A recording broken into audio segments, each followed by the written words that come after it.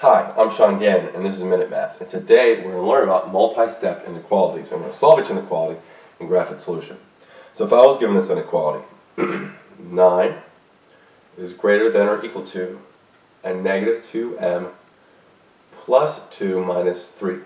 Okay? Well, first thing I'm going to do is I'm going to combine the 2 and the minus 3, right? So I'm going to leave the 9 over here as greater than or equal to negative 2m. 2 minus 3 is a negative 1, so we have a minus 1 here.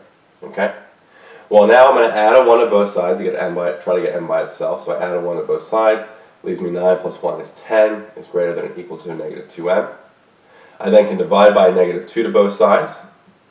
Leave me with an m on the right there, and a 10 divided by negative 2 being a negative 5 on the left. But remember, when we divide by negative over the inequality, that inequality needs to flip. So that greater than or equal to sign turns into a less than or equal to sign.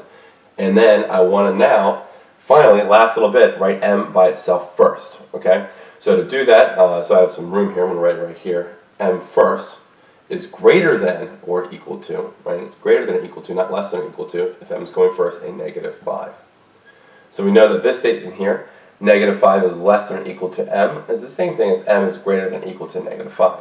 So now I want to graph this. Okay? Excuse me. So we have, let's go with 0, let's go at 5s, negative 5, negative 10, negative 15, and 5, 10, 15. So if m is greater than or equal to negative 5, I have a closed circle at negative 5, because it can equal negative 5. And then I need to shade to the right, because we said m was also greater than that negative 5. And now we have it. We have our graph that matches our final answer, which was m is greater than or equal to negative 5.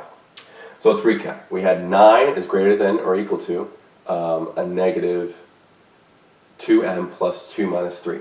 Well, 2 minus 3 is a negative 1. So I have the minus 1 there. Then I added 1 to both sides, giving me a 10 is greater than or equal to negative 2m. I then divided by a negative 2 to both sides, giving me m by itself, and a negative 5 on the left, right? 10 divided by negative 2. But I had to flip my inequality from a greater than equal to sign to a less than or equal to sign, right? When we divide by a negative over the inequality, it needs to flip. I then rewrote this to have m come first, and in doing so that also flips the inequality.